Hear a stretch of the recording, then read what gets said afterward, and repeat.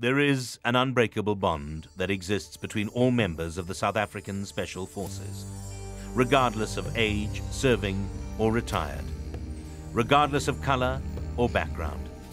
There is a common thread, common standards, a common attitude to be proud of each other's achievements.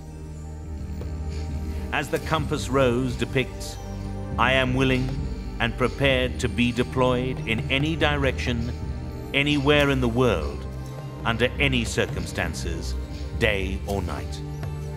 Even if I am to perform tasks in isolation or in extreme conditions, I am willing to pay the ultimate price.